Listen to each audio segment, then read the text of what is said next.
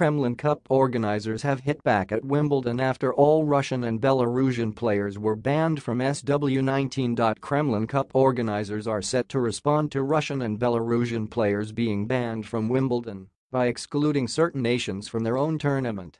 The event has taken place annually in Moscow since 1990, but in March this year, the ATP and WTA announced that the 2022 version would be scrapped amid the country's invasion of Ukraine. In a joint statement, the authorities said, "A deep sense of distress, shock and sadness has been felt across the entire tennis community following Russia's invasion of Ukraine in the past week. The international governing bodies of tennis stand united in our condemnation of Russia's actions. The WTA and ATP boards have made the decision to suspend the WTA-ATP combined event, scheduled this October in Moscow."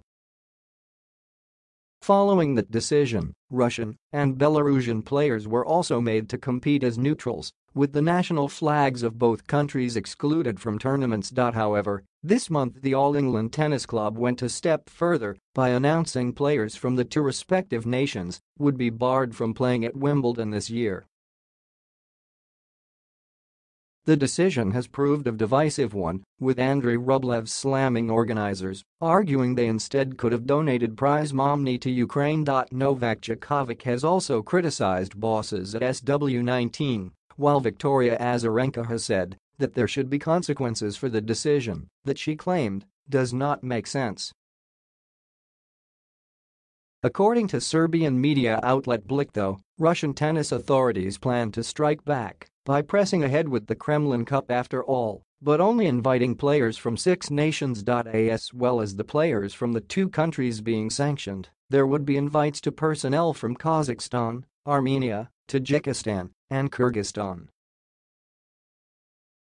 Not everyone in Russia agrees though, with former player Ekaterina Bychkova quoted as saying, "I don't see what the purpose of this competition is.